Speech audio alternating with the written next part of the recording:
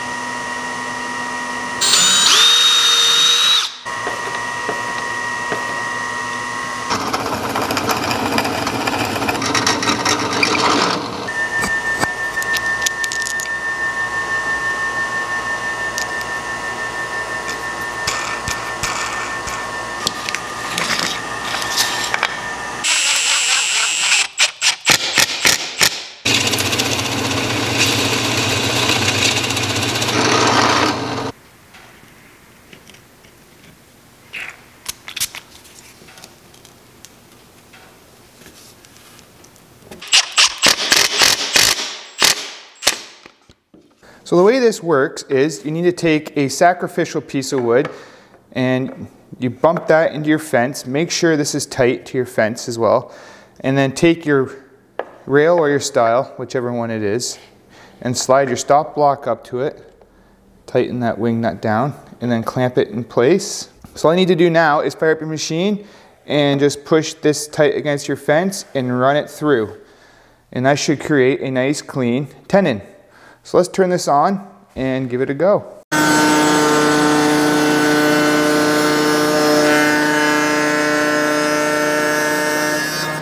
And there you have it, a nice tenon with no tear out on it. This jig should do the trick. So there you have it, a simple jig that is easy to make that will help make tenons a lot easier. I'd like to thank you guys for watching, and if you're new to my channel, please hit that subscribe button and also hit the notification bell so you never miss when I upload a new video. And like always, we'll see you in the next one.